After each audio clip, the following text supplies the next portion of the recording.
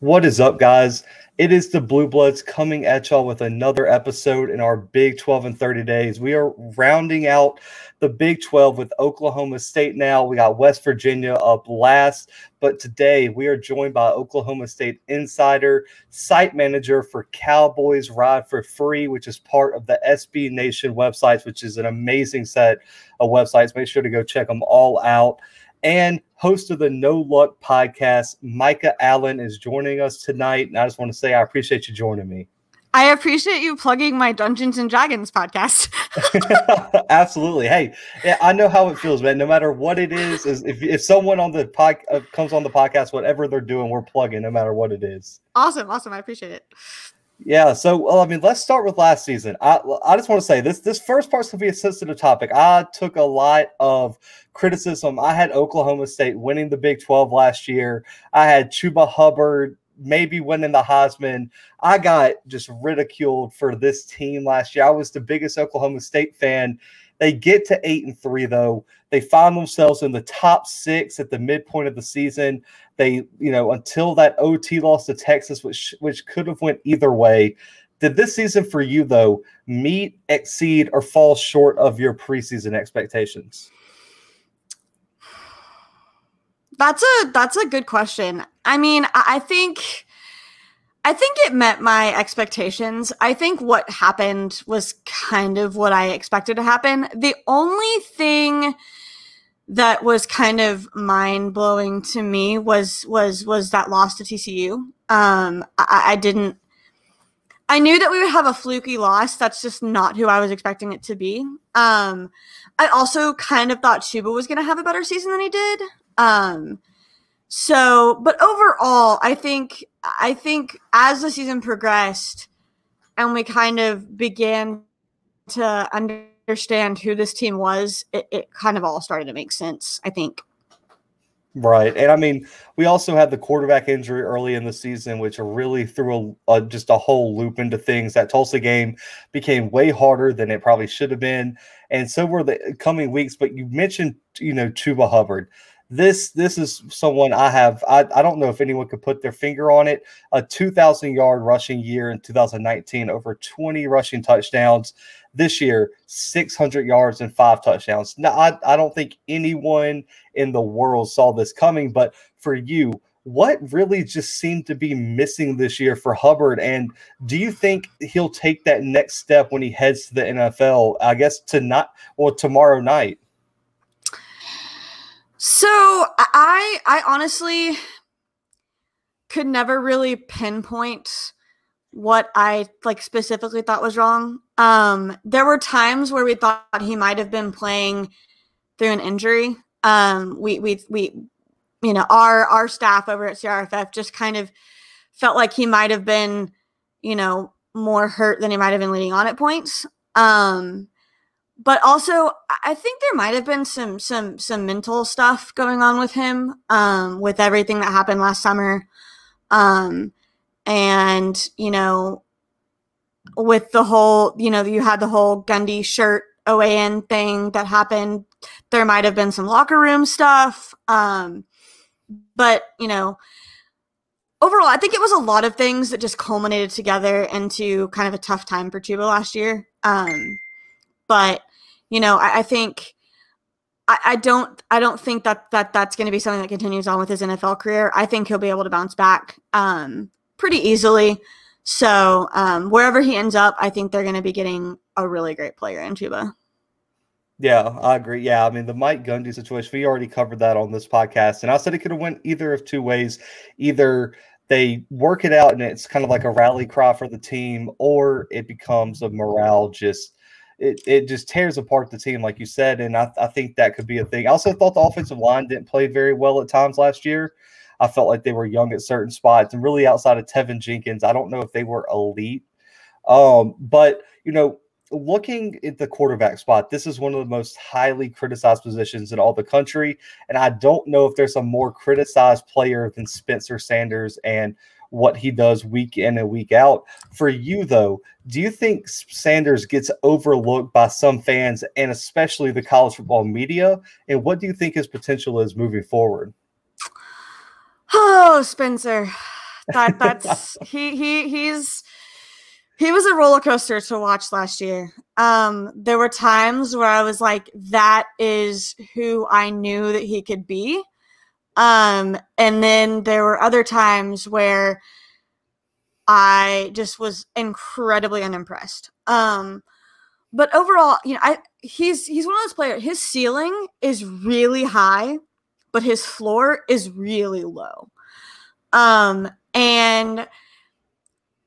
what I'm looking for this season is I want him to show me who he really is. I want to figure out if the things that people were saying about him were true, because as of right now, there's nothing really that says that, the media was overlooking him or he was, underrated or anything like that. At this point, in my opinion, I think the media has been pretty fair to Spencer. But, this season I'm really looking for him to step up. He's going to be, a veteran player. He's going to be, the starting quarterback. And I want to see what he looks like. And also, hopefully he's completely healthy all year. I think his injury really, that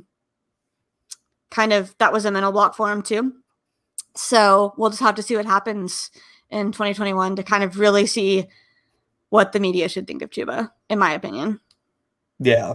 I think, like you said, Spencer, I think there might not be a hotter, but at the same time, colder quarterback than Sanders at times. I mean, this kid can go from looking like the best quarterback in the Big-12 to, man, how does he even have a starting position at times? And I thought the backup played pretty well at times as well, but I want to move to the other side of the ball. This is where I think Oklahoma State really impressed a lot of people with that defense. And there's been this narrative for years that the Big-12 doesn't play defense. We saw West Virginia lead the nation in passing defense. Oklahoma State had a top 20 defense at times this year. For me, though, I want to know what has been the biggest difference in the defensive philosophy under Jim Knowles as defensive coordinator, and how has he built this defense up into a really, really elite defense? So under Glenn Spencer, it was a lot of bend, don't break. And since Knowles has taken over, it's less of that and more just, we're gonna stop you from scoring. And I've really, really been impressed with Jim Knowles and what he's been able to do in his 3 years at Oklahoma State. Last year was a really important year for Knowles. And I think he delivered. And his recruiting has been really good too. You've got guys like Malcolm Rodriguez, Eamon Ogbongbemiga, and, the guys that have been really, really awesome for him. That might have been a little bit overlooked at other schools, that he's been able to kind of snatch from underneath other schools and make them really great players for Oklahoma State. So, I think that he's built this defense into something that has just worked really well with the way the Big-12 plays offense. And, there are guys that do get beat in coverage sometimes, but, I think that's something that, you'll take whenever, you're getting interceptions and things like that are happening. So, overall, I think that he's made it his system. And what worked at Duke, he's making work here. Which has been just really awesome to see. And we've been really, really happy with Jim Knowles.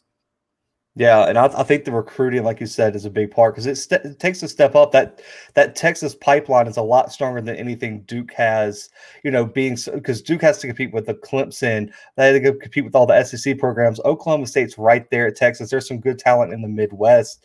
And I think y'all have one of the best secondaries in the Big-12 too. I really like Colby Harville-Peel. I think that kid is going to be a star one day. I really, really like him. He was one of my safeties to watch this year. But moving on to, what we're kind of going to be expecting upcoming, the spring game this past weekend, there were some stars. Jaden Bray, when I watched this game, I was like, that's the guy. That dude is going to be the face of Oklahoma State come in the coming years. I mean, he really shined. But other than maybe him, what were your biggest takeaways from the spring game this weekend, and what are you kind of looking forward to as we move into summer and fall camp? So another big storyline from spring game. I will admit I didn't really get a chance to watch it, but I watched some highlights. I wasn't able to go, and they don't broadcast our spring game. But like I said, I did watch highlights, and Shane Illingworth was another thing that really stuck out to me. There's going to be a little bit of heat in the QB room this offseason, I think. And, you know, I think that benefits both him and Spencer Sanders. I think them knowing that at any moment the other one could sort of swoop in and take the other's job, I think that puts a little bit of fire under their butts and, you know, makes them work harder. And like I said, I just was really impressed with what I saw from him in the spring game. I think that, you know, what Spencer brings that Shane doesn't particularly have yet, I don't think is Spencer's legs are a little bit better. But Shane has the arm. Which I think when you're in the Big-12, I think if your quarterback can't throw, you're kind of SOL a little bit. But, you know, I honestly, I'm really, like I said, I'm just really curious to see what happens with that situation as the spring progresses. Right. I think he played really well at at times last year. I think, like you said, his legs got not only his legs, but I feel like his pocket presence isn't the same as Sanders. Because Sanders, of course, when you can run, you can escape the pocket. I felt like Shane got a little flat-footed in the pocket, took some sacks that probably Spencer wouldn't have taken, especially in that Tulsa game. There were like 3 or 4. I was like, man, you just got to step up. Like, oh, just get out of there. But I want to move to more off-the-field stuff. You mentioned the Gundy situation this offseason, but, I mean, Gundy's been the head coach of this program since 2005, 15 consecutive bowl games. He's brought them to almost the pinnacle of college football. 2000, I believe, I don't want to mess up the year. I think it's like 11 or 12. They were like 3rd in the country under Gundy. They were 1 game out of the BCS at that time. It was 2011. 2011. Okay, I was like, I knew it was one of those years right there. Burned into my mind. Yeah, appreciate that. But yeah, so he's brought them to the highest level. But I really want to know, what is the tone of the campus and the media in Stillwater surrounding Gundy with this really tumultuous offseason, to say the least, and underperforming this year on the field at times? I mean, is his job security is still as stable as it might seem? And just what's like kind of the tone surrounding Gundy right now? There are a lot of people that would not be mad to see him go. But at the same time, there are another side of the fan base that's like, well, I mean, we know he doesn't win Bedlam, but like, would you trade everything that Gundy has done, would you trade a typical Gundy season for a season that's not very good the rest of the year, but you win Bedlam every once in a while? Like, what, you know? So it's kind of, I wouldn't say it's split. I feel like it leans a little bit toward people wanting him gone, but there is a fairly large fraction of the fan base that's okay with Gundy. But mostly the people that are okay with Gundy, it's because who are you going to get that's better at this point? Right. So honestly, I think people are kind of over him, if we're being totally honest. But, you know, I think that when you've been a coach in the same program as long as Mike Gundy has, I think it's going to take a lot for him to leave, or for him, or for the athletic director to fire him. So we'll just have to see what happens. That's probably the toughest job for the AD that's taking over. Is he's likely going to be the one that has to replace Mike Gundy, and that's going to be a tough job, I think. Yeah. So, I mean, just kind of a follow-up to that, do you think there's a set win number last year that Gundy has to hit, or that if he doesn't hit it, it could really signal the end of his like reign at Oklahoma State? I think you would have to go under 500. I think you would have to go less than half of the games. If that happens, I think he's gone. I don't think you can justify that. Right. Because, I mean, you look at someone even down in like Texas with Tom Herman. I mean, just coming off a winning season, they just got tired of him, so they let him go. Then you had like Gus Malzahn at Auburn, you know, just constant 8-win seasons. They got tired of him. They move on, go get Brian Harsin. So I think it's going to be interesting to see how this new Oklahoma State AD handles this Gundy situation. But I want to shift to recruit. This is my favorite thing to talk about. I love recruiting. And a few months ago, go ahead. Oh, I was going to say, it's also mine.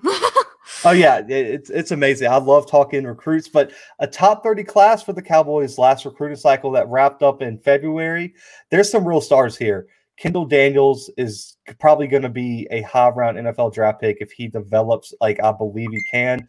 But for you, what were the biggest positional needs for Oklahoma State, and do you see any instant impact guys in the class? Well, I mean, you're losing Tylan Wallace. So wide receiver wasn't a huge need, but you definitely have to keep that pipeline going. And then safety, was another big one with Rodarius Williams leaving. I'm trying to think. Offensive line. I feel like you always need O linemen, especially with what happened last year with all of the injuries that kind of really put them in a bind. So, that's a spot that you need to recruit for so that if you have that happen again, you have people that can sustain it. I'm trying to think of running back, with Chuba leaving, running back was a position of need too, I think. So overall, I think they did a fairly good job of getting the needs of the class for sure. I really like the Green twins. I think they're going to be studs. Kendall Daniels was another one, like you said, that I'm really excited to see too. So. Right. And, there was like this narrative that, with this Gundy situation, the recruiting was going to take a hit. The team was going to quit on him. But you look ahead to 2022 and Oklahoma State is on fire for this next recruiting class. I mean, they're right up there with one of the best classes in the country. I believe they're second in the Big-12 right now. How has Gundy and the staff harnessed such great momentum into this next recruiting class, especially, altered with COVID, where they still can't bring these kids into campus yet until probably a few weeks from now? I mean, how have they done this for this 2022 class so far? That's a great question. I obviously don't, have that much insight into what they're doing. But, I think a lot of it is they've got some really good Casey Dunn is really good at recruiting. I think that his experience as offensive coordinator now has kind of played into that, because he's responsible for making the OSU wide receiver position what it is today, I think.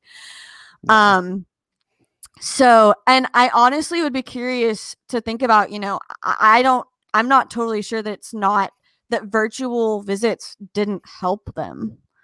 As far as, I think that,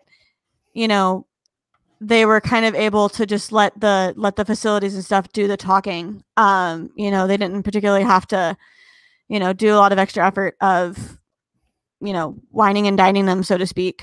I'd be curious just to see if maybe Gundy's better talking to recruits on Zoom than he is in a living room. I don't know.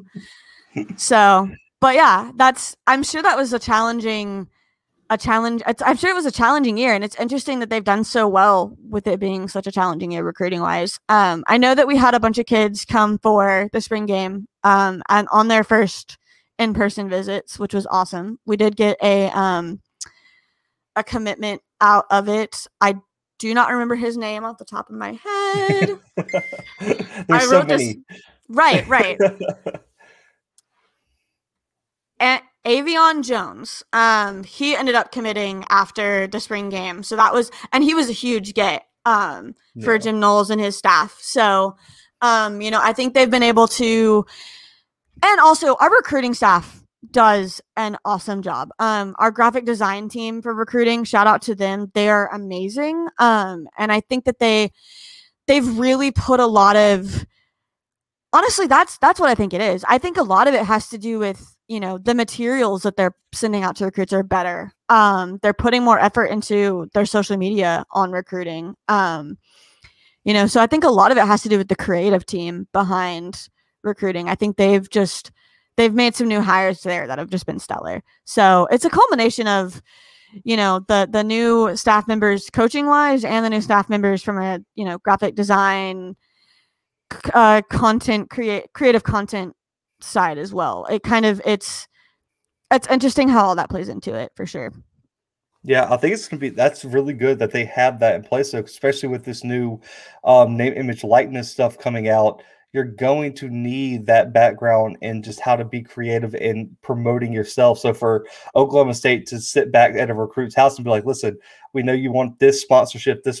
We can design this, and this for you. And I think that goes miles in terms of plugging Stillwater and plugging what they can do for the kids in that aspect. So I really like to hear that. But back to the field and back to next season. That next season is going to be a really big one for Oklahoma State. But first, I want to look at some players. I mean, are there any players that you have in mind that myself and any of our listeners might not know about that you think could have their breakout season next year?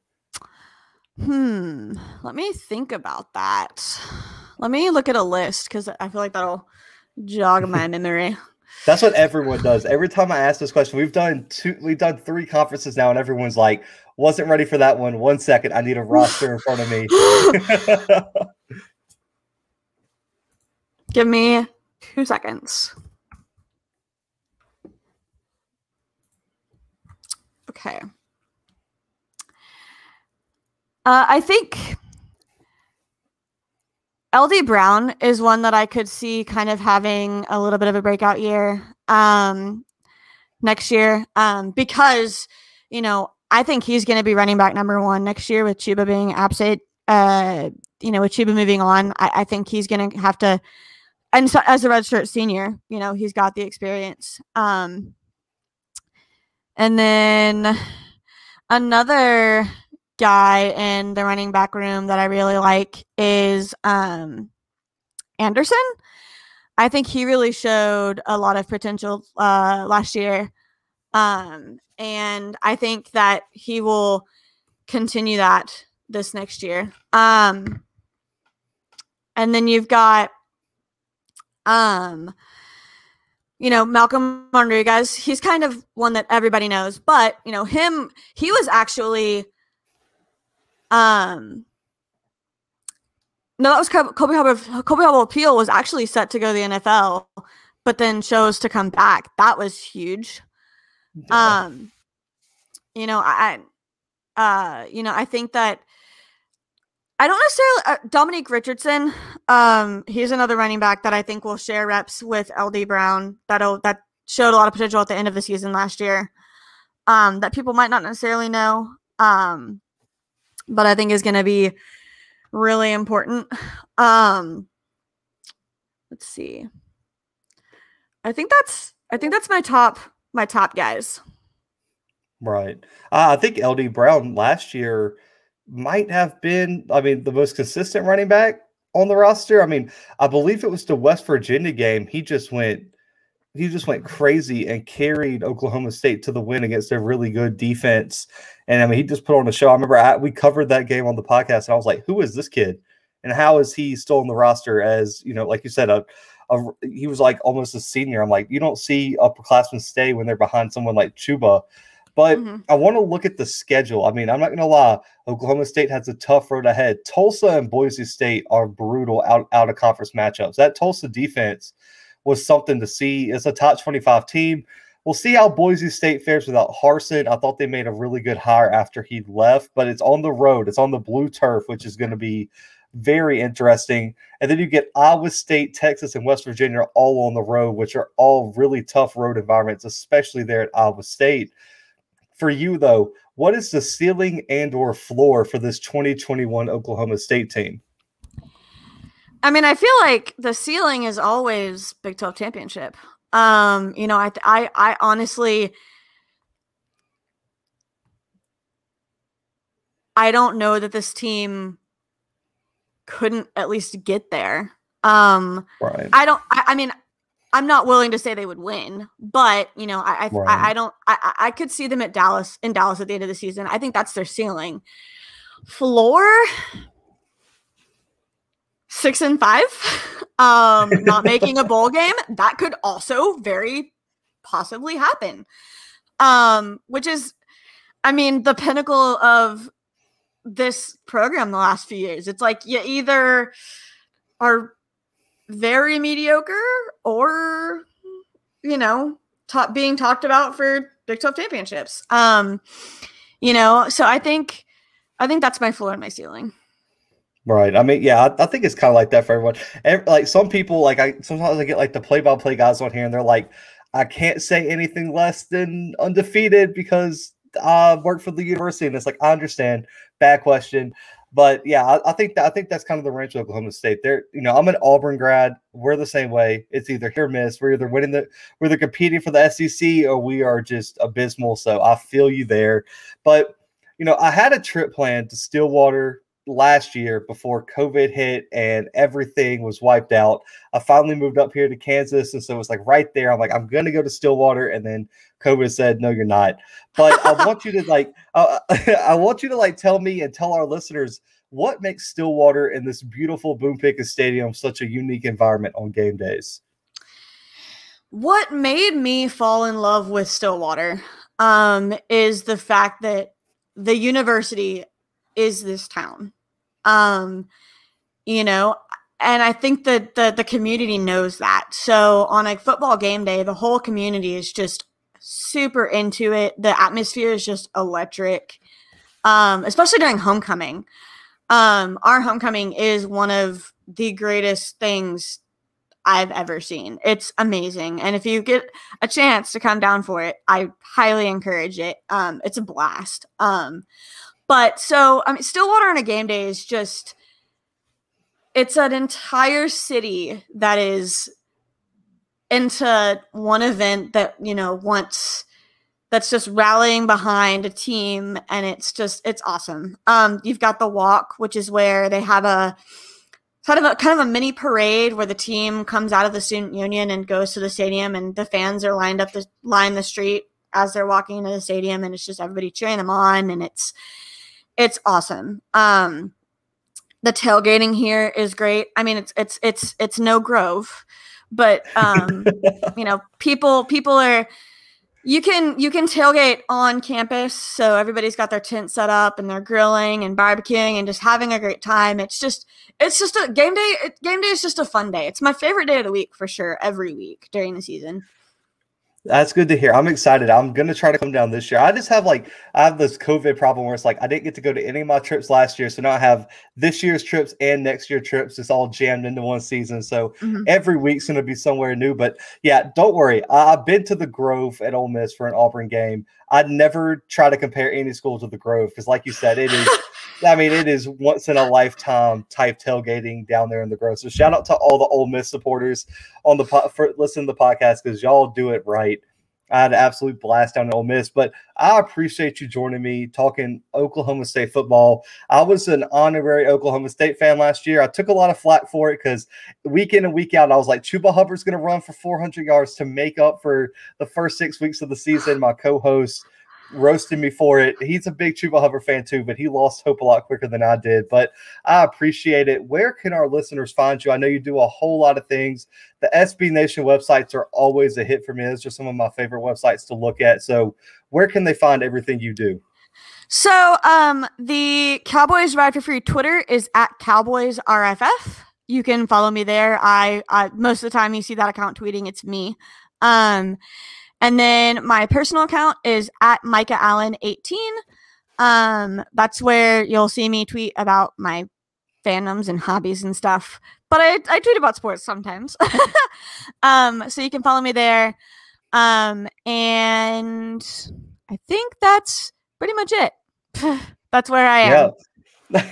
y'all can find her pretty easily. The SB Nation website y'all have to check out. They do an amazing job there. I think that's a common theme across all SB Nation websites. That's on point. But guys, y'all know where to find us, man. YouTube, the Bluebloods. Y'all know our social media. Make sure to subscribe tonight. This will be dropping Thursday, April 29th. It's draft day. Make sure to catch our first round NFL draft stream tonight live on Twitch, Periscope, Facebook, and YouTube. So check us out there. But I appreciate Micah for joining us again. I'll definitely be reaching out closer to the season. And if I can make it down to Stillwater this year, hopefully, fingers crossed. But guys, make sure to go check out all things Micah does. But for her, myself, Undrafted Sports, the Bluebloods, we are out.